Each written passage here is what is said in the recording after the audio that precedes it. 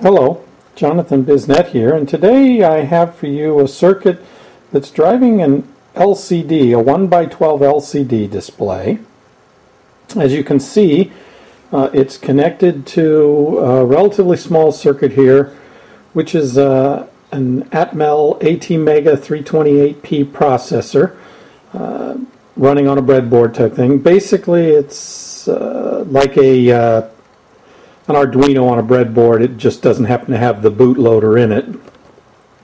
It's wired up basically, as you can see here, with a 16 megahertz clock, some power, and on the other side a couple of the pins that need to be have been taken high or taken low.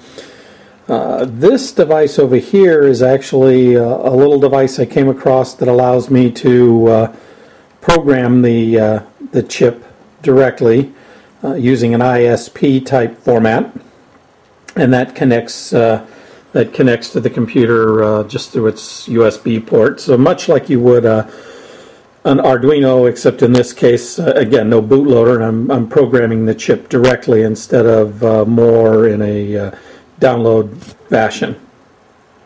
Additionally, you'll see I've got several other cables here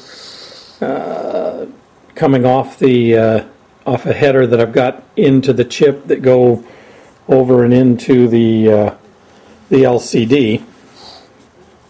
Interestingly enough, when I first got this LCD and put it in, tried some of the code that was out there, I plugged it into an Arduino and basically swore the thing must have been broken. I got absolutely nothing on the display. It looked as though it was dead.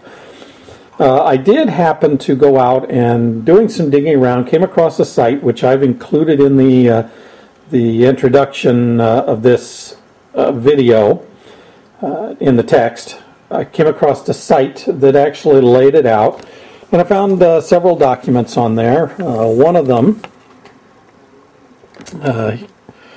them here, and you'll be able to find the document on the site, actually laid out some important information about the display, how the pins were organized, basically showing you the electronic symbols, etc., for how it's connected and how it works. This was very helpful in at least getting it wired correctly. I also happened to come across the information about the microcontroller, or the LCD controller that's on the board itself. In this case, it happens to be a micro PD7225.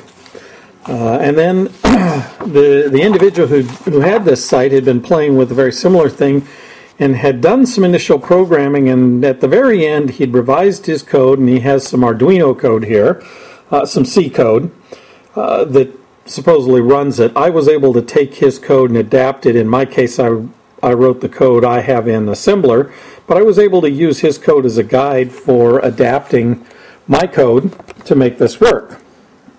And as you can see, it's going through its paces right now. I just have it putting out some numbers there. It's putting out a string of numbers, different string of numbers. Then it'll actually scroll the numbers onto the display.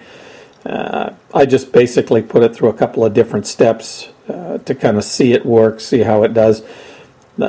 Very interesting device. Once I got over the mystery, it was not very difficult to use, but it's tough to find the information for. So definitely look at the URL in the intro to the video to find out some more information about it. Very cool, cool toy, kind of fun to play with. It's driven in a serial mode. You basically clock the bits in one at a time.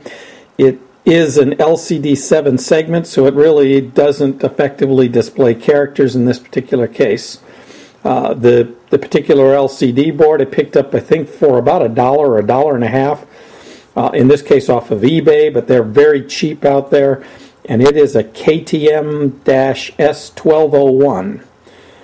So if you're looking for it, interesting piece, not too bad to program once you figure it out. Can drive it pretty easily off of either an Arduino or one of the other microcontrollers that are out there. I hope you found this interesting. Thank you.